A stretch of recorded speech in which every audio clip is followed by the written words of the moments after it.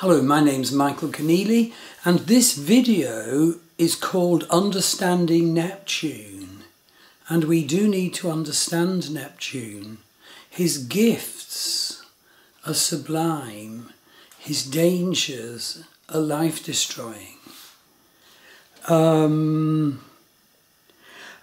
I'm particularly focusing in this video and blog about the great vision and intuition and healing potential that I have witnessed coming from the fact that Neptune is transiting Purvabhadra Nakshatra in Vedic Aquarius from May 2017 to March 2024. So this post is a tribute to the positive energies of Neptune that are possible whenever he's activated in our lives. And I have been noticing such a considerable rise in the manifestation of Neptune energies for some time. For example, student work in, working with the runes, the alphabet of the ancient Norse, the Ogham or Ogham, the tree alphabet of the ancient my shamanic healer course, and others.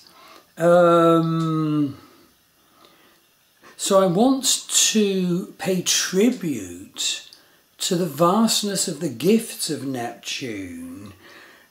But of course, you also have to recognise the dangers, the secrets, the illusion and the dissolving effects that Neptune has. And I'm also doing it at this time because we're coming up in June 2020 to a Mars conjunct Neptune transit. And indeed, Mars-Neptune is square the eclipse axes on both of the June eclipses, June the 5th and June the 21st. Mars is square the nodal axis on June the 26th. Mars and Neptune are square the Sun in early June. Mars is exactly conjunct Neptune on June the 13th.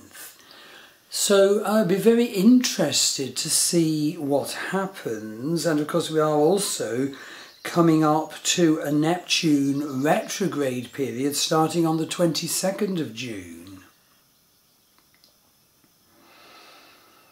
So I feel I have to stand up for Neptune and the wonders. I am so impressed at shamanic healer journeys in my life and in my students' life. I'm so impressed at work that can be done, vision work to contact the meaning and energy of the runes, the alphabet of the ancient Norse, and indeed including vision contact with the gods and goddesses of the ancient Norse. The same is true for the Ogham, the tree alphabet of the ancient Irish, and vision contact with the gods and goddesses of the ancient Irish.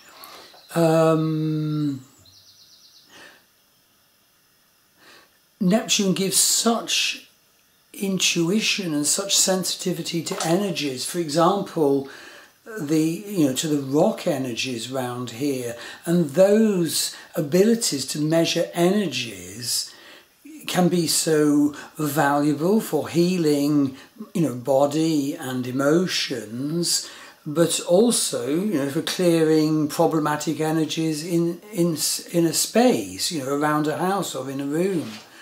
All these things I have noticed so much more of since Neptune entered Purvabhadra, which of course is ruled by Jupiter.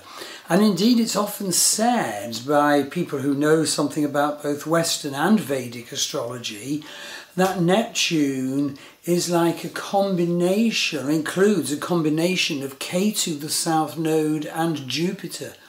he is not to be underestimated. His influence in our life is tremendous. But of course he has a horrific downside. Obviously alcohol and addictions, drain of energy. And he's so difficult to grasp hold of.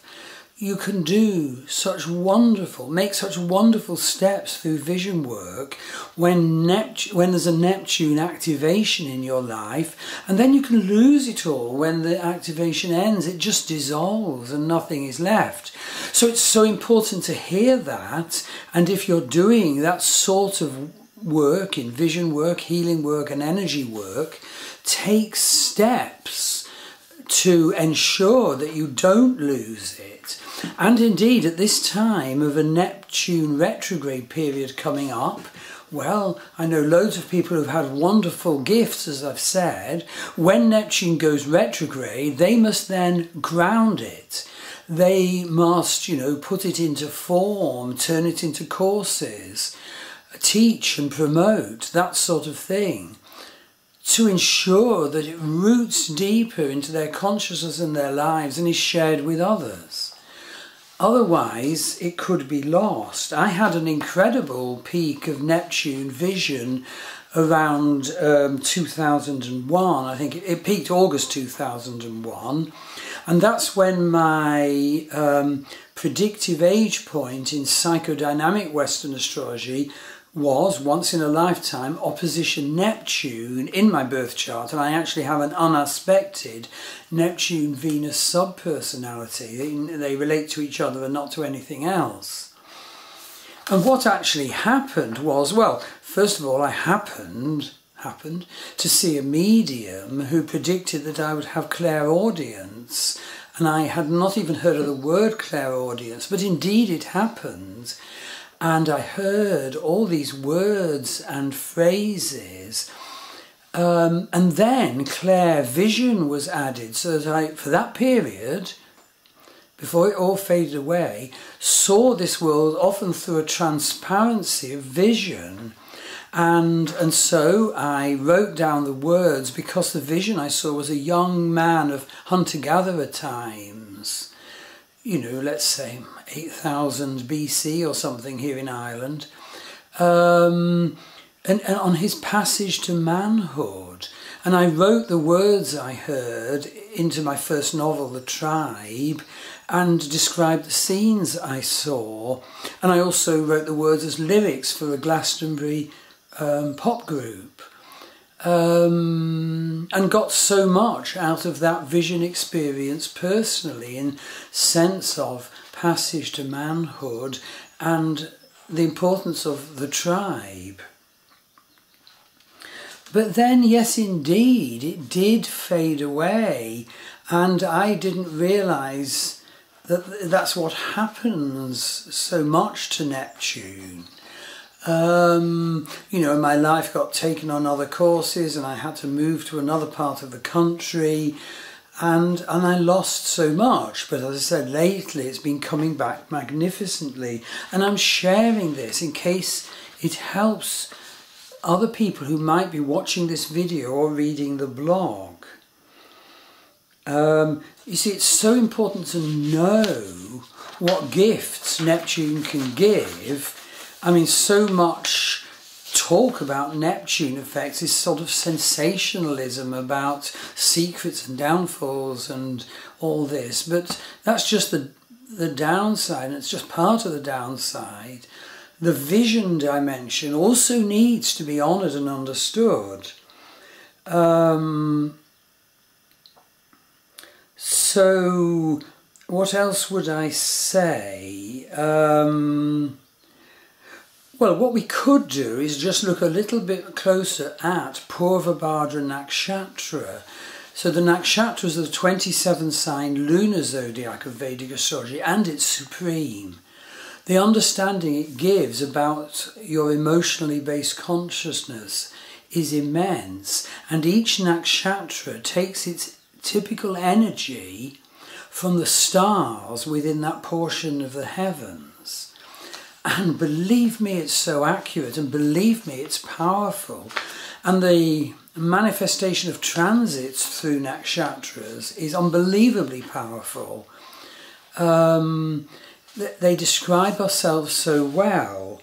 So here we have Neptune transiting in Purvabhadra Nakshatra from May 2017 to March 2024. Well, basically, the Vedic god equating to Neptune is Varuna, the lord of the sky, and later also lord of the seas as well. And he's found in the oldest layer of Vedic literature. He's the guardian of moral law, who indeed, well, it says punishes those who sin, but forgives those who err, but then have remorse. And he's the patron deity of physicians, one who has 100,000 remedies. And Varuna asked Rama to remember him, that he's the soul of peace and love, and wrath does not suit him, does not suit Varuna. He's Lord of Maya, or illusion. He's the bestower of spiritual wisdom and the god of cosmic medicines. Now, obviously, this is an overlap with Neptune, who is another Indo-European god, god of the seas, and fascinatingly, the Irish god of the seas and mists is Manannan, lord of the realm of the dead. And he's a major god of the ancient Irish, but of course all of them were hammered into almost non-existence when St. Patrick and his associates Catholicised Ireland in 432, in and around 432. So he's not so well known, sadly. So the point is, vision is powerful. Purvabhadra's power animal is the male lion. Purvabhadra's qualities are fierce and male. This isn't some wishy-washy Neptune type energies. In the gunas, its triplicity is sattva, sattva, rajas. So there's desire there, but for spirituality. And the devata of Purvabhadra is associated with the fire dragon, Ajikapat, and his brother, the water dragon, Ayabunya. And these two dragons, fire and water, are the sons of Vishvakarma, the heavenly architect. Do you see the richness of the symbolism here? The richness of the realms into which Neptune vision and intuition can manifest. The whole energy is one of death, destruction, and a path to rebirth. I just want to highlight the fact that Mars moves into conjunction with Neptune now, and the eclipses of June are squared and Neptune turns retrograde. I say all this because if you're on a visionary path, and that can include preparing a film, film producing courses, doing vision work, being a healer, be aware. As always, you have to avoid the negatives of Neptune, which include it dissolving into nothing, like a Pied Piper of Hamlet. But also take the steps to preserve what you have gained. So I don't think I'll say any more now. If you want a reading from me, go to the buy page of my Star Wheel Astrology website. You can study the nakshatras with me on my Master Vedic Astrology website, and my other Vedic and Western astrology courses are there. I do a shamanic healer course in 2 levels, which is absolutely wonderful. That's on my Druid Forest School website. And indeed, during this activation of Neptune, because he's so long in Purvabhadra Nakshatra, and because he's now staying so long at 26 degrees Vedic Aquarius, during this time I set up my Sacred West of Ireland tours, where we visit the ancient sacred sites of Ireland, in the northwest of Ireland, where the oldest ones are, and do rock energy work, geomancy work, vision work, and hear about like the gods and goddesses of the ancient Irish, and maybe do shamanic journeying and that type of thing.